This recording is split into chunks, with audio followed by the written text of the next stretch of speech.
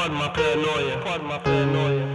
My own thoughts lie to me and subconsciously get away in my psyche. See, I want to confide in you, but the times I describe be my undoing. Single-handedly orchestrate my own ruin. Cause truth is, the only thing that's proven is nothing is proven.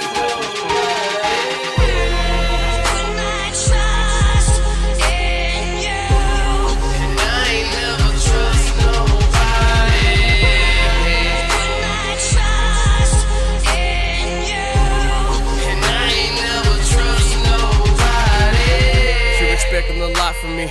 I've been working hard, obviously trying to get out from the shadow of insecurity. I do, and yeah, I want people to see what I do and be inspired. I want inspiration. I want to be the thing that makes people say, you know, I feel a certain way thanks to Rip. You know, like most of my paintings and stuff, mostly women, usually women. But I mean, I like putting black women in the forefront. You know what I'm saying? I like the way it looks. You know what I'm saying? I got a mama, so I like the way it feels. You know what I'm saying? To have a mama around you. You know, so I don't think I would say that it's.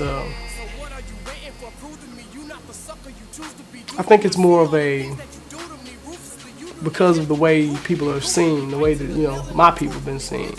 You know, I always want to predict, you know, put them forth in a certain light, man. So I never want to make it look like, you know, cheesy. You know what I'm saying? I want to give my people quality. I want my people to feel like they are worth something too. You know, we all, I mean, everybody out here struggling. I mean, if you really look at it, I mean, even the lion wakes up every morning knowing they gotta chase the gazelle, and if it don't catch a gazelle, it don't eat.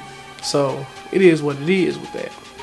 But you know, as people, you know, I try to help people understand that we are all chasing our gazelles throughout the day.